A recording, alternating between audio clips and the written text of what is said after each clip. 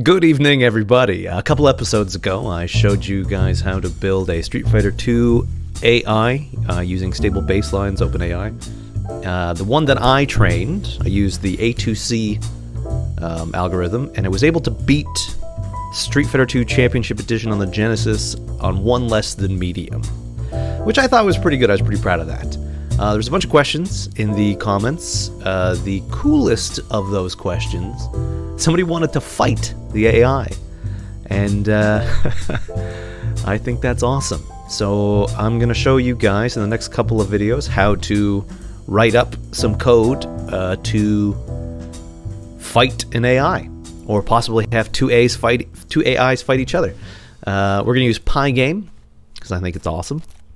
OpenAI, retro, and stable baselines. Okay, let's get going.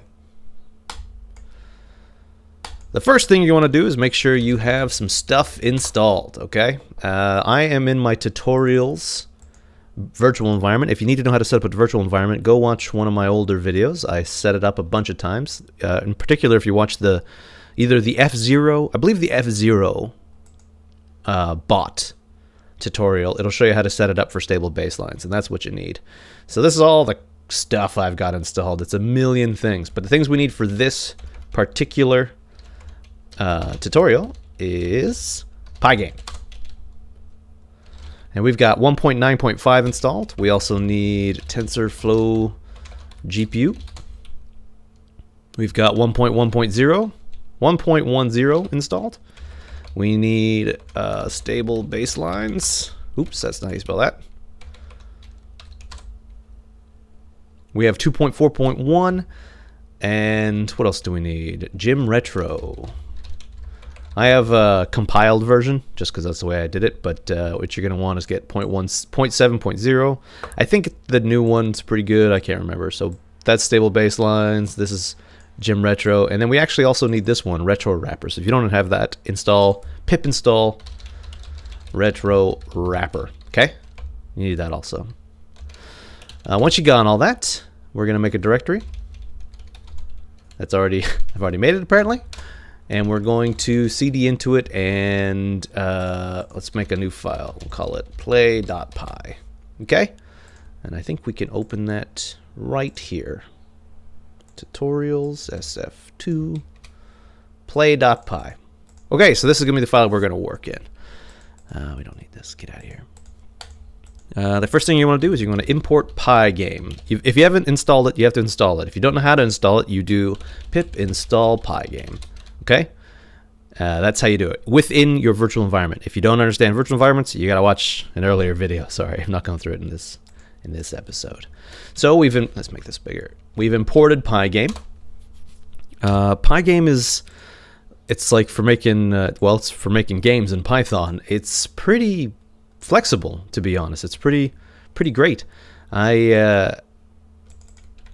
I don't know. I only just started using it. It's pretty good. So PyGame init, actually, I believe that starts a Python PyGame play.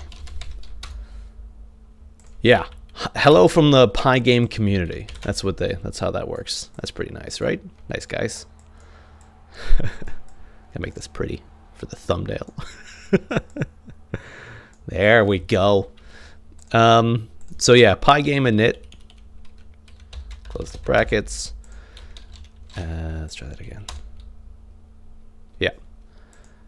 And then you create a window. PyGame.display.set mode. In set mode, you can set the resolution. I'm going to do 800 by 600. You can do whatever you want. Just remember what it is, because you're going to scale it up later. When we do this, it's going to open a window. Boom. Close, because there's nothing else to happen, but that's the beginning of that. Okay. So the first thing we should do is display an image, just so I can show you what's going on here. We're going to go image equals PyGame image.load, and then we can pick we need to move a file. Let me just find an image.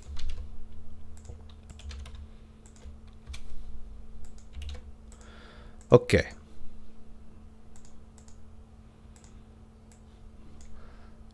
So as you can see, I've put an image in here. It's called Pizza, Adam Pizza. Okay, so Adam Pizza.jpg. And then this is how you actually, if you use PyGame with sprites, you load images. You can load images like this in, and then you can do this. I should have looked up what this stands for, but basically, this displays the image at these locations. So if you move, if it's a smaller than the full size image, that's how you can do that. Okay. Let's see if that worked. Oh, that was Adam. He showed up and disappeared. Let's just put. We're gonna work in a while loop to do all of the because you know how we do it in OpenAI. We do a while loop, so we might as well start doing that right now. We'll just do this. There's stupid Adam eating pizza by himself. That's a good friend of mine. Okay, so now that we've shown that you can load images into PyGame and display them, if you recall, in OpenAI Retro, the OBS variable that we often get from the env.step function is just an image. That's all it is.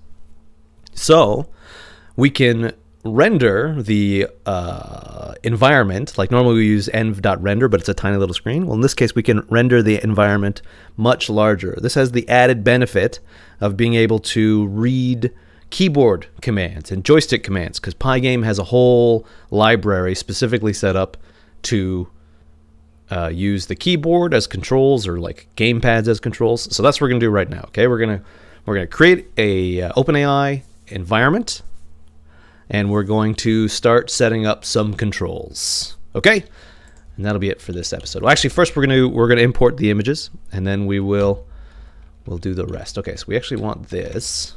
Well, we'll come back to this. So our screen's gonna be 800 by 600. We need to import retro. Import retro. And we are also going to set up our environment. Why not, right? So if you've never set up OpenAI Retro before, you have to install it, and then you need to write a command called Python retro.scripts or something like this. Oop, I broke it. You need to import the games. Traditionally, you can do this using I believe it's import retro.import maybe.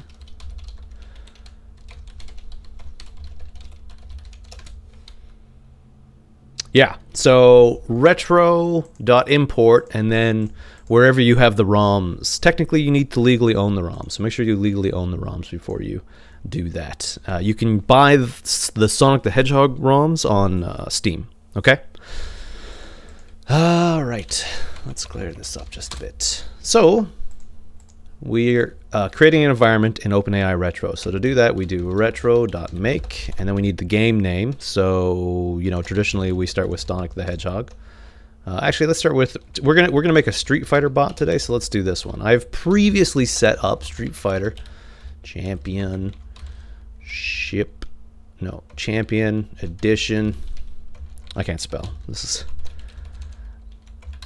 so all these states and everything, these are pre-made. You'll have to do them yourself. 2P is Ryu versus Guile, and it's 2-player. We're gonna leave it like that for now, because the idea is that one player will be the AI and one player will be me. Okay, so let's leave it like that.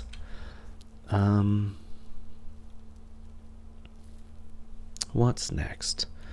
So we have an environment. Now we can do OBS equals m.reset. M.reset basically resets the emulator to the beginning of the game, and OBS is the first variable that you can get out of it, which is the image. So that will be a picture, and we're going to let's put all this crap together. We're going to pump that into our PyGame environment so that we can basically create m.render ourselves.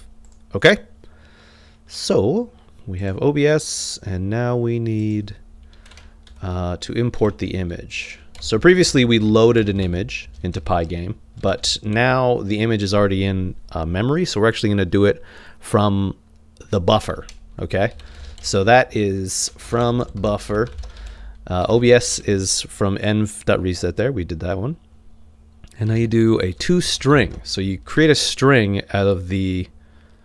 It's kind of strange, eh? I'm not entirely sure why it works like this, but you create one long string out of the image. And then we need the shape. And in this case, this is what we need. We want the resolution, and it's going to be RGB. Okay? Now we can do win.blit image 00, just like before, and pygame.display flip for some reason. That's what it is. Okay, so hey, win's not defined, right? Because you have to define a window, guys. Gotta do that. We already did that, and then I deleted it because that's my move. Remember that before we did 800 by 600? Okay, so there's the first image of the game. It's not moving because we need an env.step. The other thing we've noticed is it's really tiny, so we want to scale it up.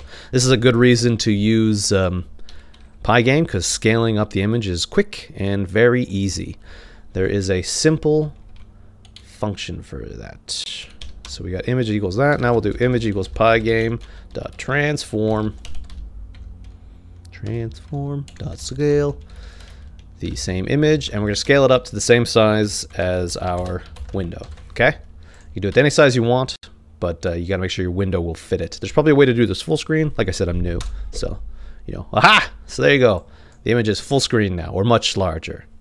It's much easier than using, like I used to use OpenCV and all that stuff. I don't think I'm going to use that anymore. This is way better. Okay, so the other thing we need to do is we need to do env.step.